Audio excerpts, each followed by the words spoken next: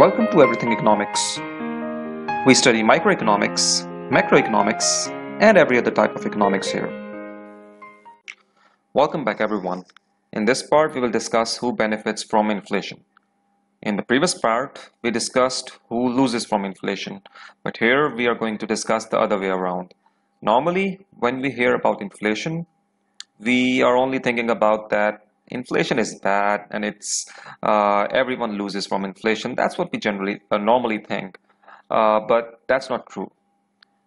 Most of the times, people lose from inflation, but there are certain groups who also gain from inflation, and we are going to discuss those groups in this part. And yeah, you might have noticed that I have changed the resolution, and instead of a box resolution, now we have a landscape resolution that is not a that now we have a 16:9. I think it might be more user friendly, and I hope so. Anyway, now let's get on with the content. The first group of people who gain from inflation are called debtors. The question naturally arises is that who are these debtors? Debtors are people who take money from other people in the form of a loan. So whenever there is loan involved, the person who is taking the loan is called a debtor, and the person who is giving money in the form of loan is called a creditor. So debtors gain from inflation because they repay creditors with dollars that are worth less in terms of purchasing power.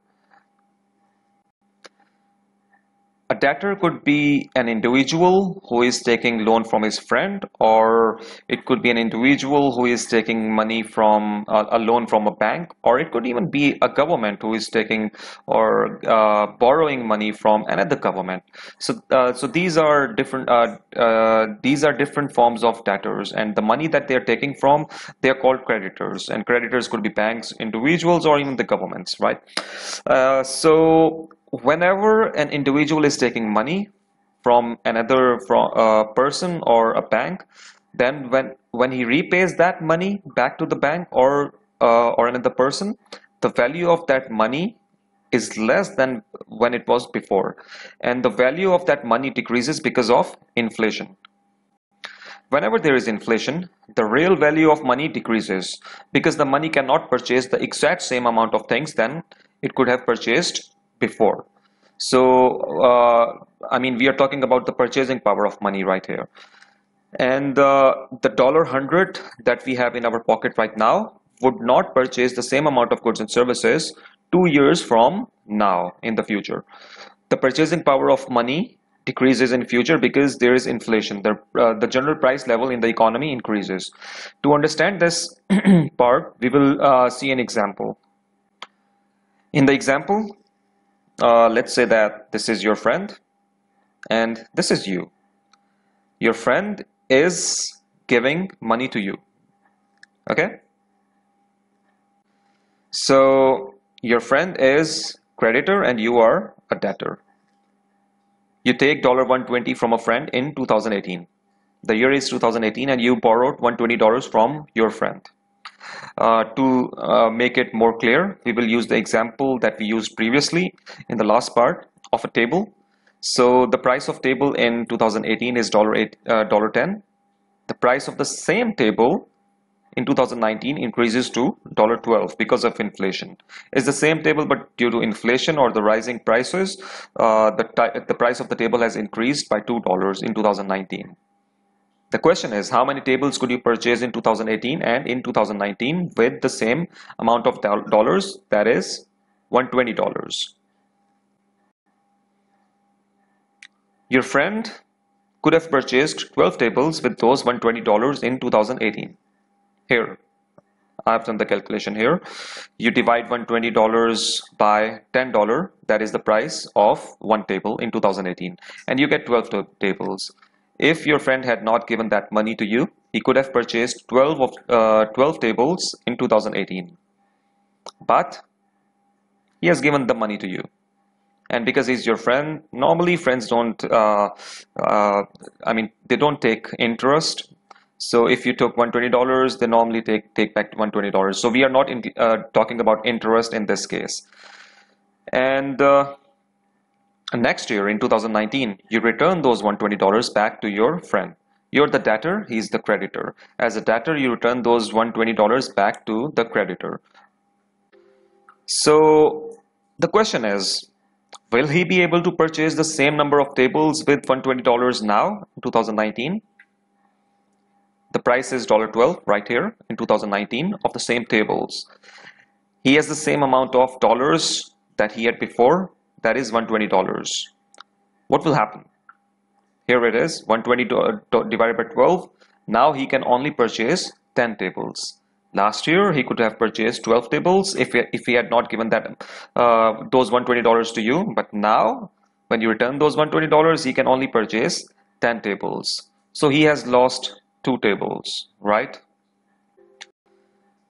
This means that due to inflation, the purchasing power of $120 or the real value of $120 has decreased because it cannot purchase the same amount of tables now than it could last year in 2018.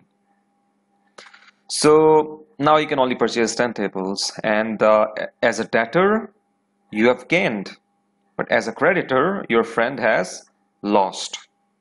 So debtors always gain whenever there is inflation because the $120 that you have taken from your friend, that you have borrowed from your friend, and when you return it later on, 1 year later, the real value of those $120 has decreased.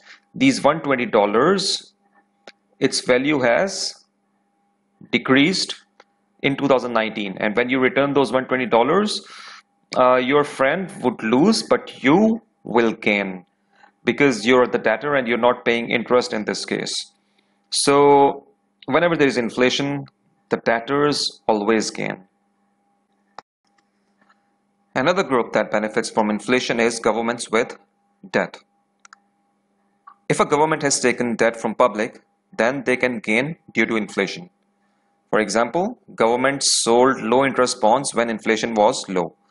So if the inflation increases, then the real value of government debt will reduce. This is similar to the previous example. So the government, it has taken loan from the public. And how do they take loan? They can use government bonds. So government gives away bonds, and the public, they can purchase those bonds, and the government will pay interest on those bonds. So if the inflation was low when the government sold those bonds, then later on when the inflation rate would be higher, the government would be gaining from this, because the real value of the loan that they have taken from the public, the real value of that loan would be decreasing. So the real value of government debt will also reduce at the same time. So whenever there is inflation, the real value of government debt will always reduce. This is similar to the previous point, the case of debtors who always gain from inflation. The government in this case is the debtor and the public is the creditor. Government is borrowing money from the public. So when there is inflation, the real value of the government debt will reduce, and the creditors, that is the public, the general public, will lose because they are the creditors. So, all right, so moving on, the next group that will gain from inflation are the people who sell necessities. Necessities are goods which you need to survive. They could be food or something else that you would need to survive or live your life. Customers, in these goods, customers don't care much about the price of necessities. They need these goods and services to survive. So for example, if we have vegetables, if the price of vegetables increases, then these are necessities you need to eat. So you would still purchase these vegetables even if there's inflation. And the same is the case with rice or wheat or flour. These are the things that people need to survive, and if the price of these goods and services increase, that is the necessities prices increase, then the people who sell these necessities, they will also be gaining. They are also the benefactors from inflation. They also benefit from the general increase in the price level. So a shopkeeper who sells these goods, when the price of these goods increase, then he will benefit from that, right? All right. So the next group is the people who have stock in hand. So, for example, there is a supermarket like a Walmart or a Hyperstar, and these supermarkets have, let's say, 1,000 packets of sugar in their stock. I mean, they have purchased 1,000 sugar packets of sugar that they want to sell, and the price of the sugar was $1 before, but now the price has increased to $1.1 due to inflation. There are 1,000 packs, sugar packets. Sugar price increases from $1 to $1.1 due to inflation. So what will happen to the revenues of Walmart or Hyperstar in this case? Because the sugar is now more expensive, they will gain. And how much they will gain is 1,000 packets into the increase due to inflation, that is 0.1.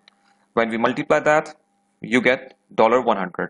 So these supermarkets like Walmart or Hyperstar, so these superstores, they had 1,000 packets of sugar in stock, and as the price of sugar increased from $1 to $1.1 due to inflation, their gains from selling sugar will increase automatically, because the price of sugar is increased by 0.1. When you multiply it by 1,000, they will gain, the value of the sugar stock will increase by $100.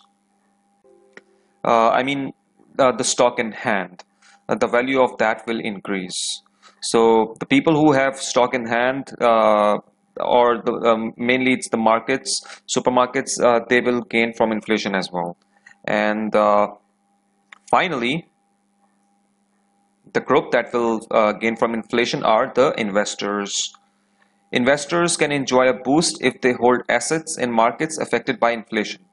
For example, those who are invested in real estate might see a rise in the price of their properties, or they could demand higher rents from tenants. So, for example, if you have purchased a house like this one, it's pretty beautiful, right? And you have this house and there is inflation. So when there is inflation, the prices of properties also normally increase. So if the price of your property was $1 million before inflation, after inflation it has increased, let's assume it has increased to $1.2 million. So not only you have gained, but you can also demand more rent from tenants if there were tenants living in this property. So if I mean, the people who have real estate, who have investments in real estate, they also gain from inflation. And this applies to other sectors as well, where the investors, the price of their assets increase. So whenever the price of investors' assets increase due to inflation, they are gaining. So that's it. These are the groups that gain from inflation. I hope you understand these groups. If you have any other question regarding who benefits from inflation, or if you can think of some other groups who benefit from inflation, you can write that down in the comment section. Or if you have any question, comment section. So I will see you guys in the next part, where we will discuss something more interesting about inflation. So see you guys. Take care.